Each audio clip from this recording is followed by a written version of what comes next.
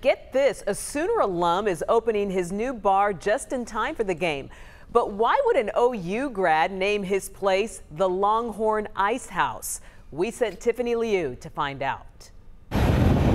A new bar and grill is open in Dallas, and from the outside, it seems to make sense. Longhorns in Texas. Looks good. A statue. It's pretty great. They're calling Little Tex. We also have a Longhorn we just bought named Little Nick after my father. It seems like UT fans have yet another place to watch the Red River Showdown. We have to finish by Texas OU weekend. But looks can be deceiving. Co-owner Abraxas Baker says his bar is definitely open to Sooner fans. We bleed crimson and cream, so. Because he is a Sooner too. Go Sooners! And surprisingly, Baker is the one who came up with the name Longhorn Icehouse, accidentally. The previous tenant had actually left a Longhorn in here, and so as I was contemplating, looking around, I said, there it is, fellas, Longhorn Icehouse. Yeah.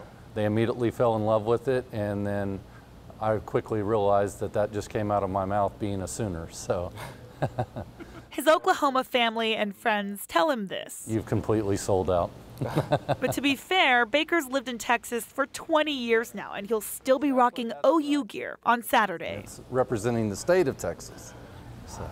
Not just the school. Not just the school. Even Oklahoma too. I mean, Oklahoma has Longhorns, right? The point is, you don't have to be a UT or an OU fan to come to this bar. Really, you don't even have to like football. There's games, there's music, food, and beer. Get ready for a big day. A little something for everyone. Yep, should be fun. In Dallas, I'm Tiffany Liu.